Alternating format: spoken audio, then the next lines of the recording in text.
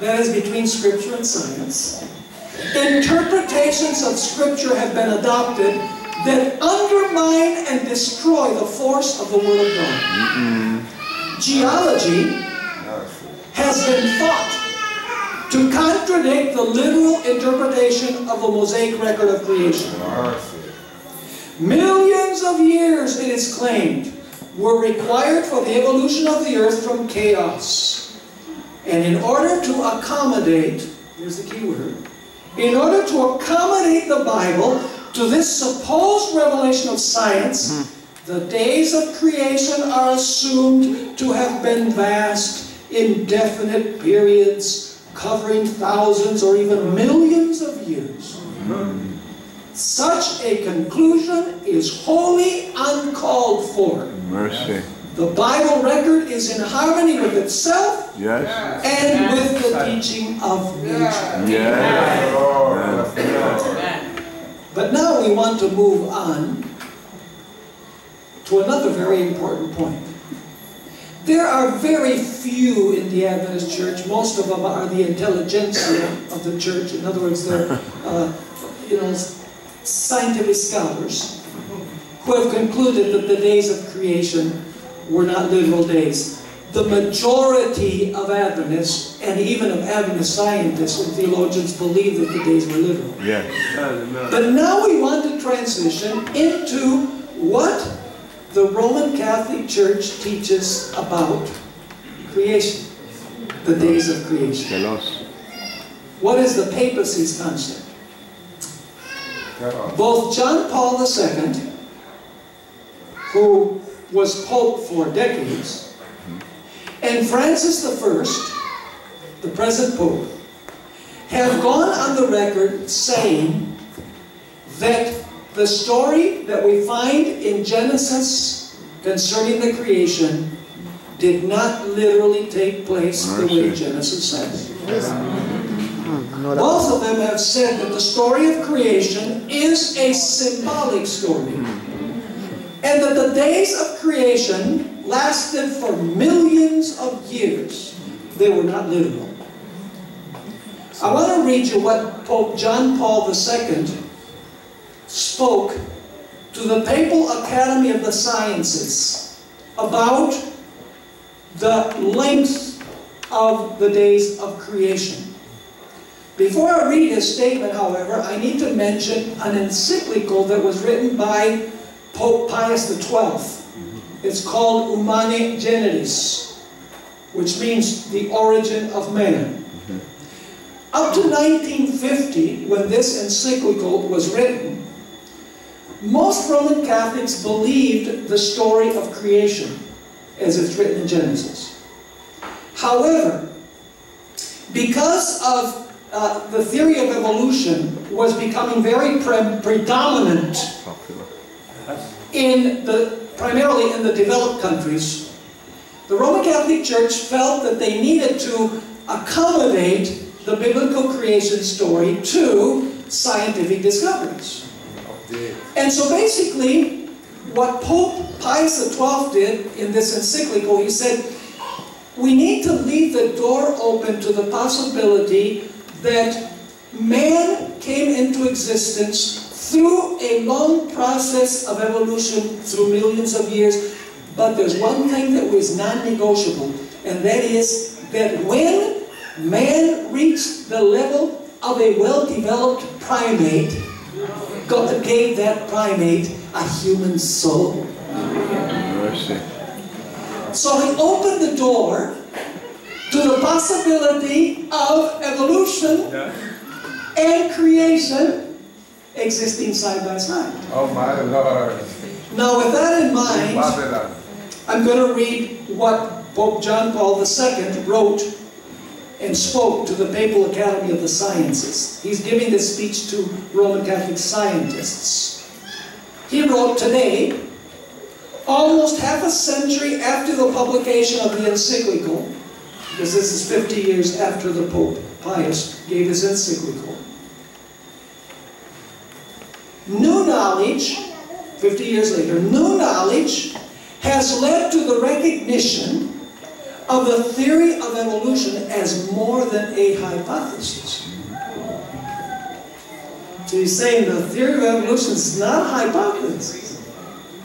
He continued, it is indeed remarkable that this theory has been progressively accepted by researchers following a series of discoveries in various fields of knowledge. Speaking about biology, chemistry, microbiology, genetics, etc. He says they've all done studies, and they've all reached the conclusion that evolution is true. He continues saying, it is indeed remarkable that this theory has been progressively accepted by researchers following a series of discoveries in various fields of knowledge.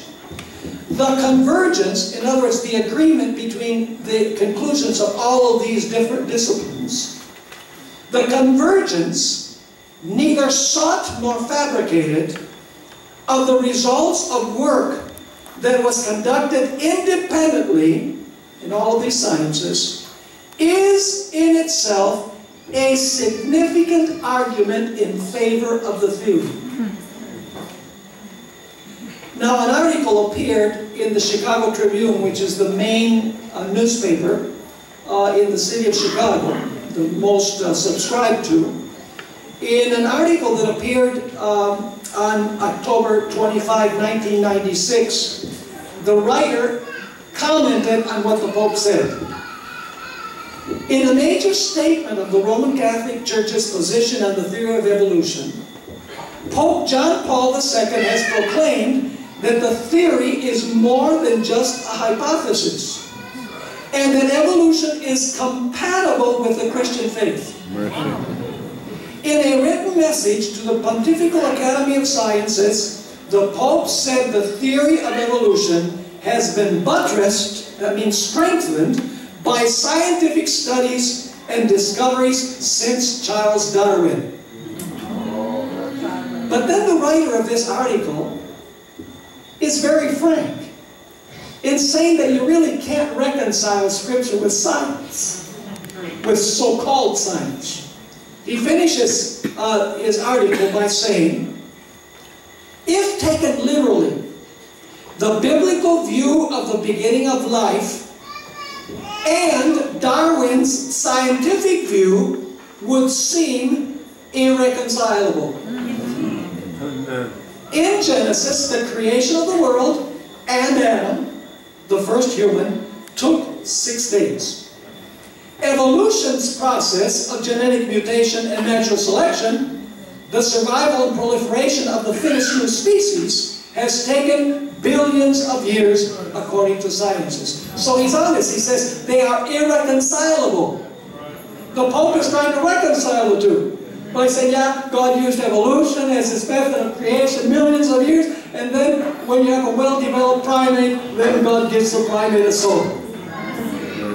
Trying to reconcile the biblical story. Let me ask you, what happens with the days of creation if you believe the Pope's version? The days of creation were not literal days. And we're going to see that that has huge implications. Huge theological implications. Now, Pope Francis doesn't believe in the creation story either. Let me read you what Pope Francis had to say. Do you know that Pope Francis says that the origin of the universe was with the Big Bang? That happened billions of years ago? 17 billion years ago? I don't know how he knows that.